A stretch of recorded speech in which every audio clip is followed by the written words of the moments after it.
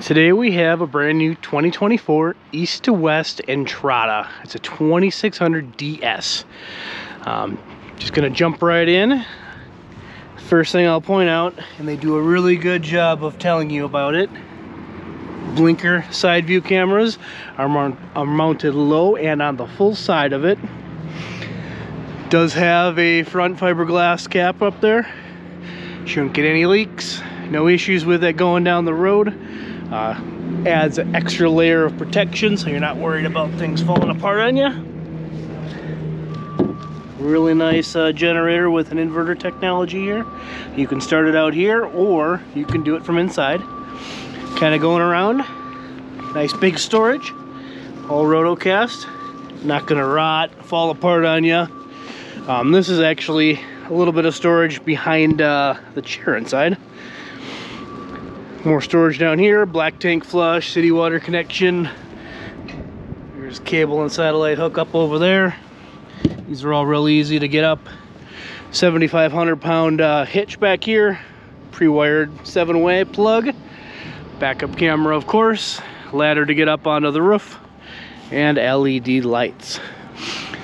Does have slide out toppers on the slide outs. Nice decent sized storage over here. Gonna zip right around. It's got an awning, of course, LED lights underneath, on-demand water heater. Again, nice size storage. You're utilizing all the space. Propane is right here, easy access. Asdel composite, one-piece rooftop, exterior prep for television, all that good stuff.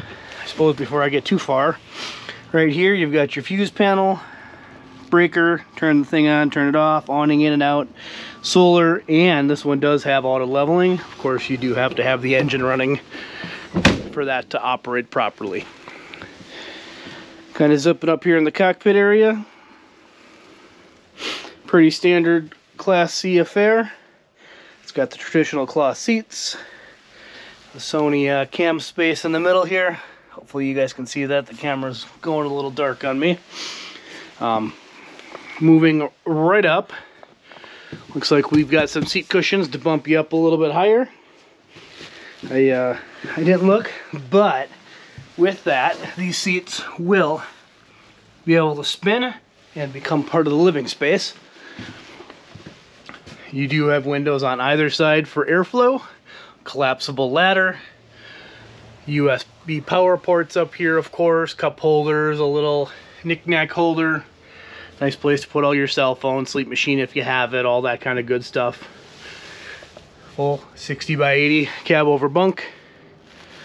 If I'm turning over here, separate stereo for the camper part, so you don't have to use your front stereo. I did miss this over here, but this is your control panel where you've got everything. Case in point, there is an Arctic pack on here, so you'll have some heated tanks. Generator start stop in here as well, so if you want to go that route, you can definitely do it. Just gonna turn right along. You've got your booth dinette, which we'll get into. Notice there's nothing underneath, no knee knockers, so to speak. Nice full extension drawers. And I'm gonna do this because these are quiet closes. Well, you get them to the certain point and they just close up themselves. Power down below. Seat belts, of course, everywhere you need them. We do have storage up top as well. This is a Forest River product if anyone was interested. Suppose I failed to mention that outside. Power ports up top. Put your laptop, all your cell phones, accessories in there too, especially with the ones down below. This is that folding couch I had talked about outside. There are seat belts in here, so you can add more people for traveling. Cup holders and a little shelf on the back here. And then this, if I can get to it, opens up. And that's the storage you had from the exterior, and I suppose this is what the back of the couch looks like. So if you're traveling in the up position, you might have a few more areas to store things. And again, these cabinets are just more like the front ones. All on the slide out, they just kind of continue along. I'm gonna move right back over to here. This is probably one of my favorite features of these units, is this 12-volt fridge. So it runs off the battery. It's on and going right now. Again, solar panels on the roof will keep you charged going down the road, stopped. When you're driving, of course, your engine will charge your batteries as well.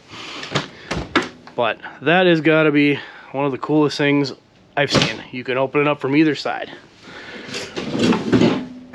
Nice little freezer area. It's all taped down. We haven't even finished checking this one in yet. So this is what it's looking like straight from the factory. Didn't do any cleanup, any tidying, nothing like that. So this is exactly what you get. And then of course we go through it from there. Another thing to point out is there is a 12-volt television in here. You do not need to run the generator when driving down the road because of that. So nifty little feature, extra little option.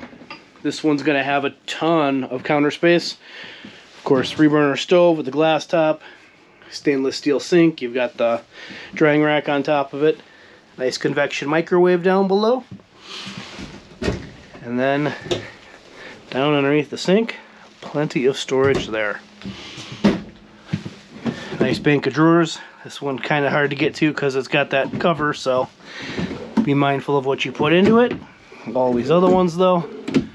And again, quick quiet close. And quick, get that one all the way in. Here's some more storage here. Decent space. Moving up top. Again, it does more of the same, and if you come around into the bedroom, you have hanging storage as well, so you're not losing any of that space. I know a lot of people will say it's not full depth when I just do the one, so I wanted to make sure I was doing it all. 110 and 12-volt power next to the bed. There is this accordion door here closing it off.